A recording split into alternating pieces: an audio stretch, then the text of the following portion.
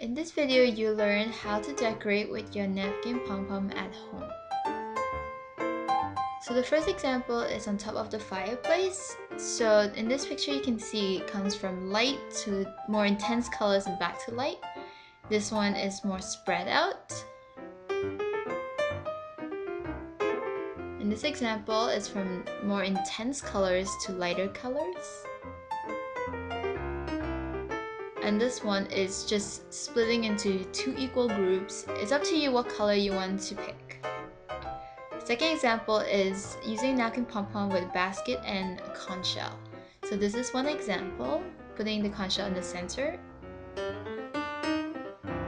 And this is to show you how maybe more intense on one side and lighter on the other to show different contrasts.